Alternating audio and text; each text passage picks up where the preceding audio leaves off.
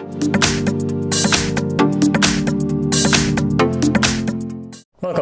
in front of me is an iPhone 11 Pro, and today I will show you how to perform a hard reset of the device using iTunes. So before we get started, you will need a cable, like this one. Usually use it for charging, plug it into your computer. And number two is, well, iTunes itself. Now, if you're using a Windows, you will need to download it from the Apple Store or Apple website. And if you're using an Apple-based computer, you don't need to do anything. It's already preloaded on the device. So from there, all you need to do is plug in the device to your computer using the cable. And then from here, you'll see the button appear with the phone. So just tap on it and you'll see that there is the phone that you have just plugged in. And you'll find right here two options, either check for updates and restore. So we're primarily interested in the restore. Tap on it.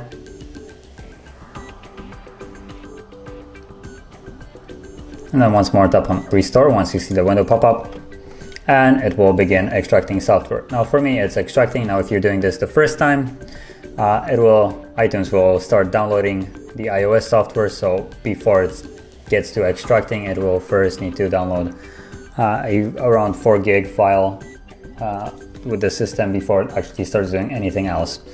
And once it's finished downloading, it will automatically jump to extracting and then installing it. So once it's finished, then we should be greeted with the setup screen for the iOS, and I'll be back once that is actually visible.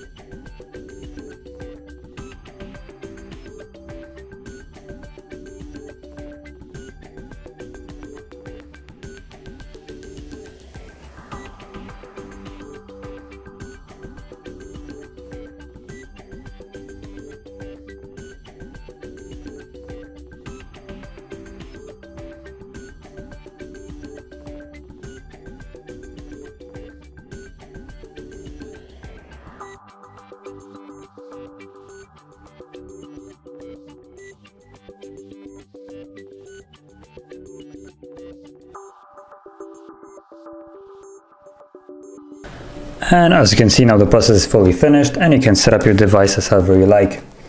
And on the iTunes side, you can just select setup as new, unless you want to back it up, or not back it up, but restore it from previous backups. But I'm just gonna select setup as new. And yeah, the process is now finished.